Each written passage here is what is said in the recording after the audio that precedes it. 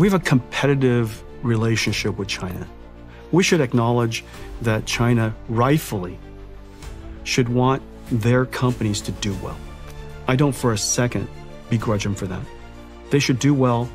They should give them as much support as they like. It's all their prerogative. And don't forget that China has some of the best entrepreneurs in the world because they came from some of the best STEM schools in the world. They're the most hungry in the world. Yes. 996, as you know.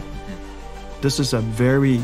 Producing the most AI engineers in the world. 996, so the audience knows, 9 in the morning to 9 at night, 6 days a week. Yeah.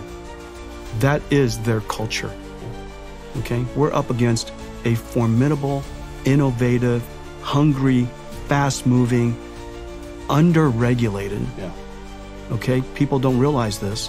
They are very lightly regulated. Right.